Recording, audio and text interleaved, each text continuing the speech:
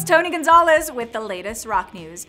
Recently, Metallica revealed that they are recording a new album, and now we have visual proof. In a new video posted for the band's fan club members, drummer Lars Ulrich takes viewers inside Metallica's studio, where we see James Hetfield laying down riffs with producer Greg Fidelman. If you'd like to check out the footage, you could join Metallica's fan club, which is now free to everyone. In other Metallica news, the band will headline a concert at San Francisco's AT&T Park on February 6th, the night before Super Bowl 50, which also takes place in the Bay Area.